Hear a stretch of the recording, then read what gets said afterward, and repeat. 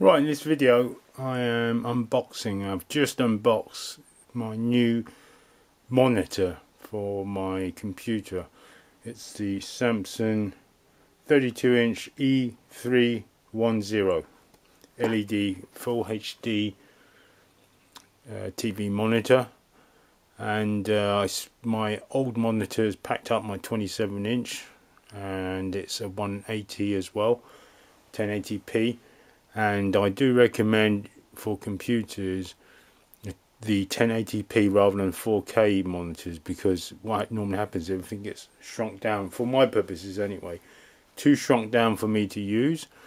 So so this is the Samsung 32-inch E310 TV monitor, as they say. Right, okay, so what I noticed when I unboxed it, this stand, mounting stand, comes in two parts. This top bit is for the top of the wall mount, and this bottom bit is for the bottom of the wall mount. And when you want to mount it on the wall, you separate these two, where they come separate anyway. Put this at the top of the wall, and there's guides where to drill the holes in the walls. And obviously it comes with the full pack of your accessories, your cables. It hasn't got HDMI, and there's a wall mount in there. I'm not going to mount it to the wall, I'm just going to use it as a TV desktop monitor. And incidentally, I was actually looking for a TV to replace the monitor, and I thought to myself, if I lose any fidelity in the switch from monitor to TV, I can always make it up with the size of going from 27-inch to 32. But I was kind of got lucky, and if you look on the box there, it says there this particular model is a TV monitor. So it's designed to be a monitor and a TV. It's designed, if you look at the picture, this is the bottom half. That bit there is number 2, and the top bit is number 1. And I'm going to set it up for the stand type, and I've sort of clamped them together. And if you look here, to separate them, this goes at the bottom of the monitor, and the top bit goes to the top. The thing is, so I got lucky. I was going to buy a TV anyway, and it just so happens that this is a TV monitor, and it's at sale at the moment from Curry's PC World. So let's get it right way up. Mega deal, £200.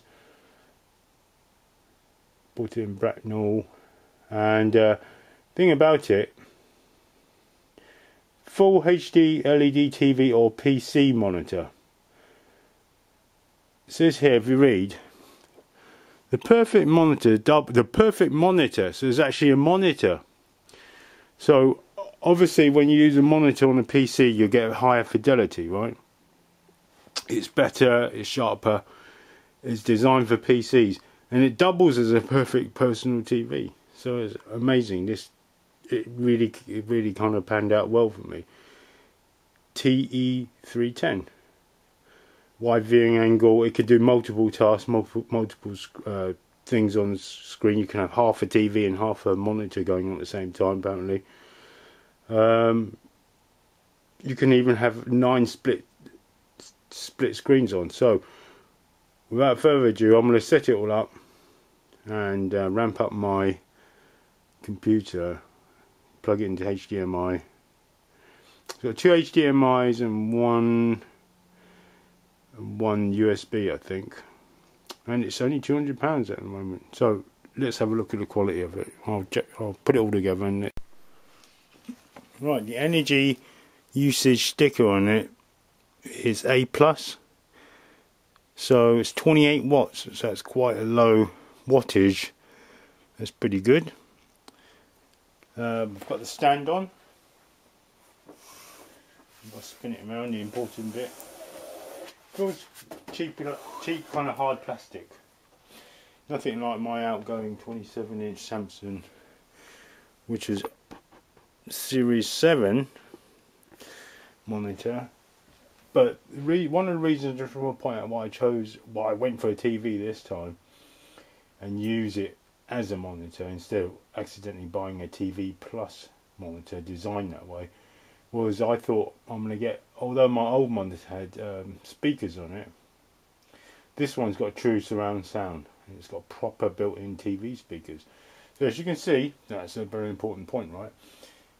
It's got the SCART cable, RGB. It's got the component in. So if you're using a games console, sometimes you use the component in, you just plug them all in, use those sort of cables.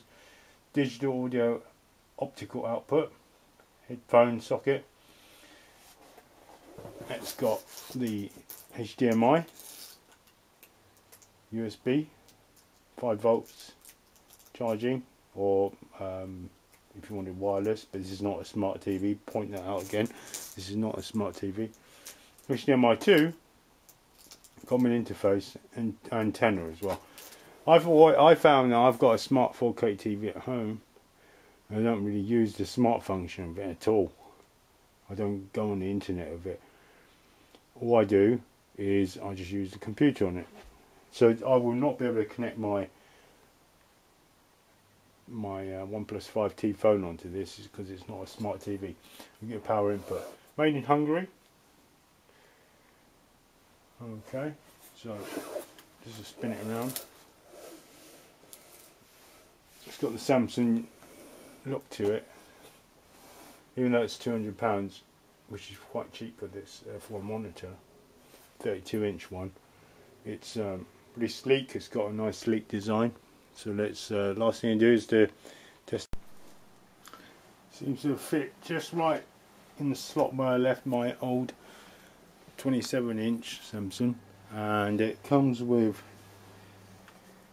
a controller with batteries. It's also quite smart, and as soon as I plugged in the HDMI cable, well, I plugged it in of course first, switched on the computer, pressed the little red power button, came on immediately. There was no fiddling around, which is great. So never used this before. I'm hoping that I'm going to use it. It's a tiny bit slow.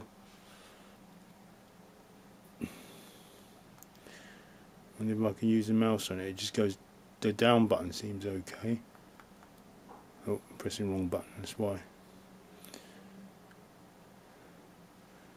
That's the return button there.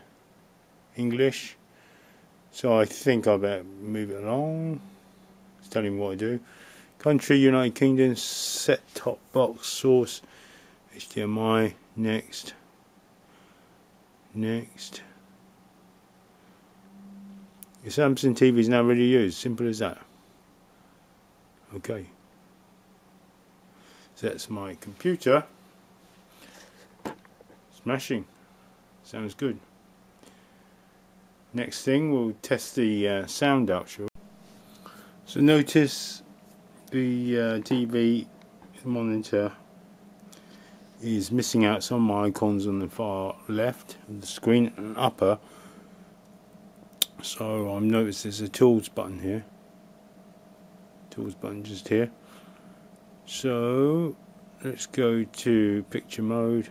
It says it can, or picture size, it says it can adjust up to 25%, so it's going through all the different ones, which is not good.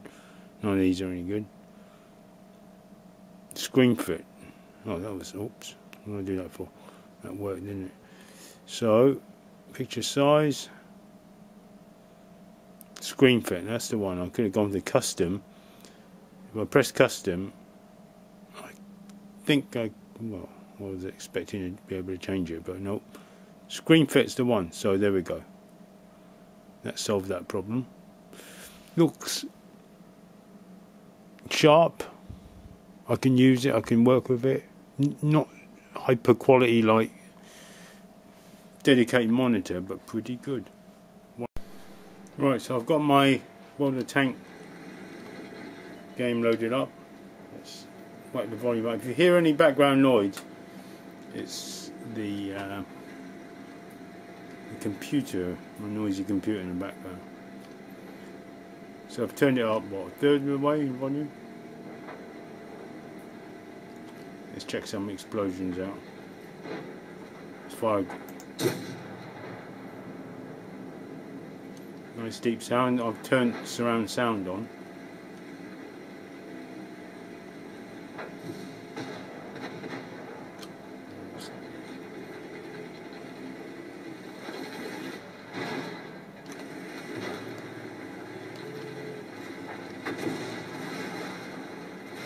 Let's go for it.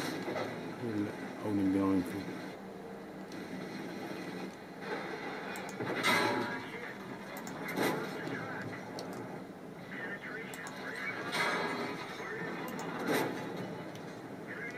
That's it, gang up on him. Right, let's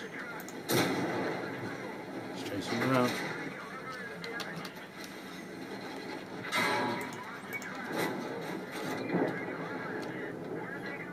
Sounds pretty good.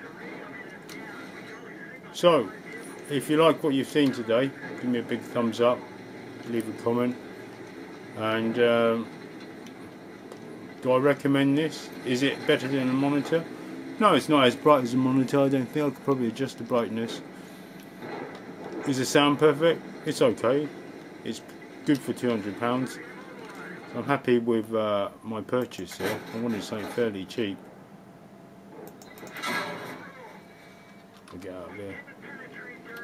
Right, thanks for watching. Right, I should be recording, and I just wanted to show you where I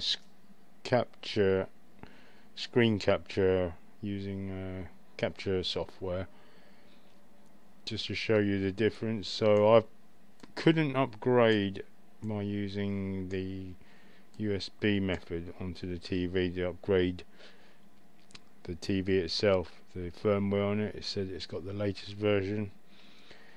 However, I've upgraded my graphic card to the best of its ability, the latest one for the GTX 680. So I've also expanded the letters so it's my personal choice of 125%. These are the slight kind of like graininess in the Windows kind of output display. But any other program seems to be fine though. It's just a Windows one. Say for example, if I go to my animation program,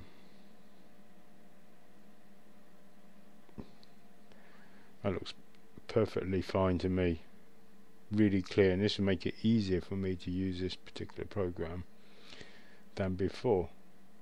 It's really large, it's clear, there's no graininess, perfect.